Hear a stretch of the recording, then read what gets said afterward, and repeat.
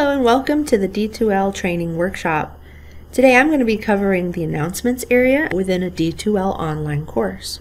As it was mentioned earlier, you do need to pass your orientation class and quiz in order to access your content.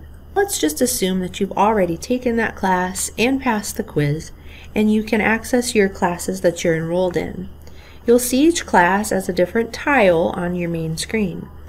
So for today's purpose, I'm going to open up our Microsoft Word Community Group class. The first area you'll be seeing is the announcements area. Professors use this much like a Facebook feed to update their class and their students with the newest information. They may post different due dates that are coming up or changes to the syllabus or the schedule. So you'll want to be sure that you're checking in with the announcements area every time you log into your class. For this training class, I've updated some contact information as well as a short little welcome message.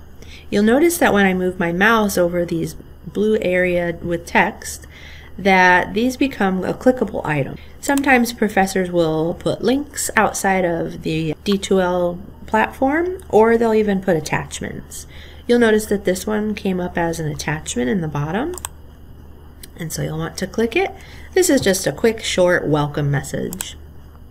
1. Welcome to the course! Good job. Alright, so that's my son and I welcoming you to the course.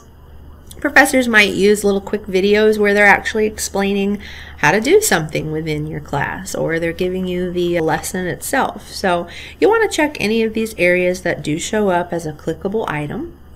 One other area with the announcements page is the updates. You might see reminders that you have things you need to do, or changes, like I said, to the syllabus, updates in scheduled meetings, maybe a date or a time has changed. The other area here is the calendar portion, and they might show you due dates that are approaching, or dates where you need to log into a certain lecture or something along those lines. So be sure to check the calendar.